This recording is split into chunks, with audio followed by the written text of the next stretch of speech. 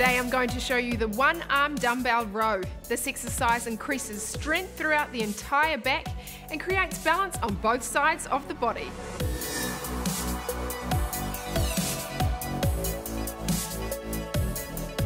The keys are: choose a flat bench and place the left hand on top of the end of it. Bend forward from the waist until your upper body is parallel to the floor. Exhale as you pull the dumbbell straight up to the side of your chest, keeping your upper arm close to your side. Only your arms should move, keep your body rigid. Breathe in as you lower the weight straight down to the starting position.